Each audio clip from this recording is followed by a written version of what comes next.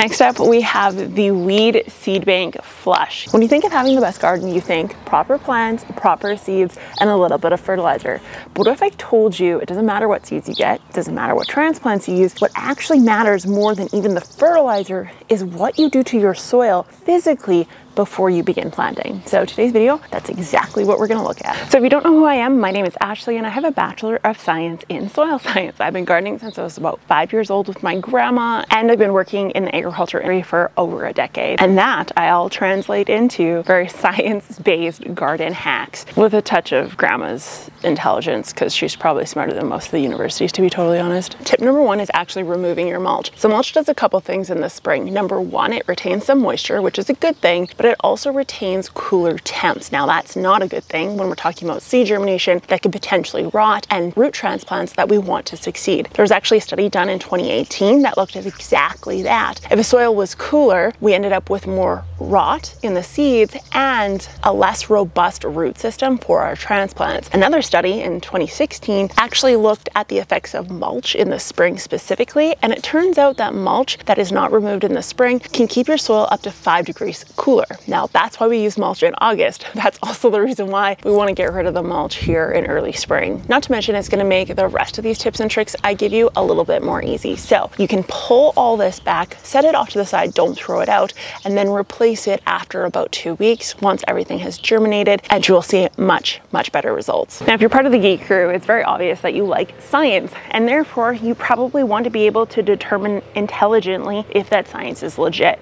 And that's what today's sponsor is. It's Brilliant. Brilliant helps you become smarter every single day with interactive games. And these games or lessons can come in the form of math, science, programming, data analysis, and even AI. They sponsored a video last month as well, and several of the people on the Geek Crew actually did say that they even bought this app for their kids and that they absolutely love it. Which, by the way, I'm quite impressed because some of the little interactive ones I've done are a little bit hard, so good on your kids for that. The idea here is that hands-on problem solving helps you learn faster. It's actually been proven to be 6 times faster. And it does this by helping you develop an understanding from the ground up. Starting at the bottom is probably a good place to start. All the content on Brilliant is crafted by an award-winning team of teachers, researchers, and professionals from Stanford, MIT, Caltech, Microsoft, Google, and more. This problem-solving, game-based, competitive nature is much more effective than just simply memorizing. And by just taking a few minutes every single day, you're going to become smarter and more intelligent when it comes to navigating the world around you. For me personally, I like to use the science portion of the app, and it's incredibly mobile because it is on your phone, which means I can simply use it while waiting for my car to be washed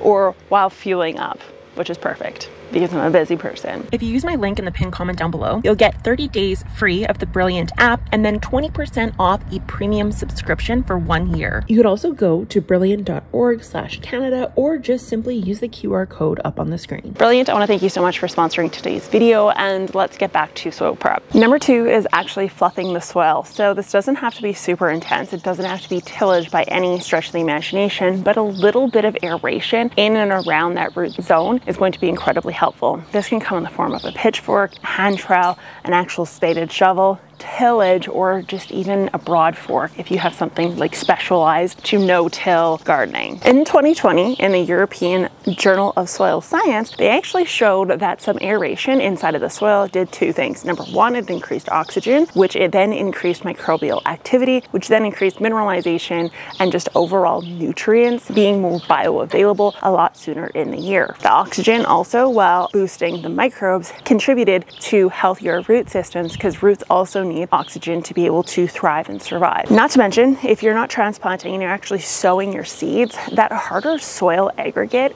is much more difficult to get good seed to soil contact. So before you sow your seeds, you want to fluff that soil as much as possible, and this will allow you to pack the soil around that seed and ultimately get higher rates of germination and less loss of seed. And that is because it will then supply a very even release of moisture, which is very important when it comes to seed starting. If the moisture bounces around too much, you end up with poor germination or no germination whatsoever. Here's a weird one, but one that will save you a ton of money and a ton of stress, and that is actually watering your soil prior to planting. Now, the reason for this is because soil can become hydrophobic, whether it's because of a manure or a peat moss that has been dried out too much, or just simply your soil has dried out too much. Hydrophobicity is the nemesis to your plant roots. Kind of like sun is my nemesis as a redhead. That's why I'm filming in the shade for the most part. In 2017, there was actually a study done that showed that organic soils specifically, so this is soilless mediums such as compost, peat, potting soils, manure, all took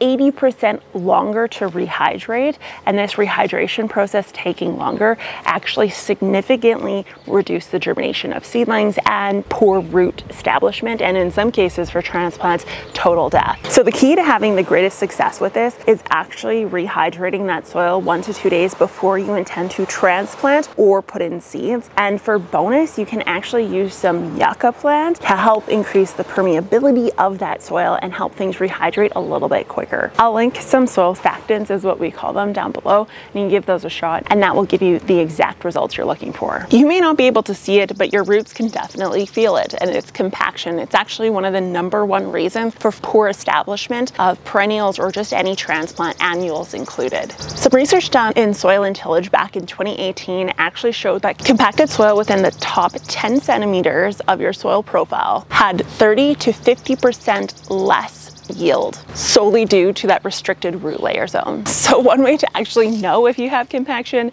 is to take a metal rod, a coat hanger for example, and to push it into the soil. If it pushes in just fine, that's a sign that your soil is not compacted. But if you can't get this rod in, that is a sign that your soil is compacted, and you actually want to take some steps to mitigate that. I have entire videos on how to reduce compaction in your soil, so go check those out. I'm not going to get into details here. Next up, we have the weed seed bank flush. Yes, that's right, folks, a way to get rid of your weeds without manually removing them and without using any herbicides. The idea here is to actually trick your weeds into sprouting long before they would normally want to. There was some research done in 2015 that actually showed that this form of flushing helps reduce your seed populations by up to 60%. And what you do is actually quite simple. You want to simply water your soil and then wait around 7 days for things to germinate prior to things really establishing a root. And while we only have a single small taproot, you're then going to go through with a rake and actually rake the surface of that soil,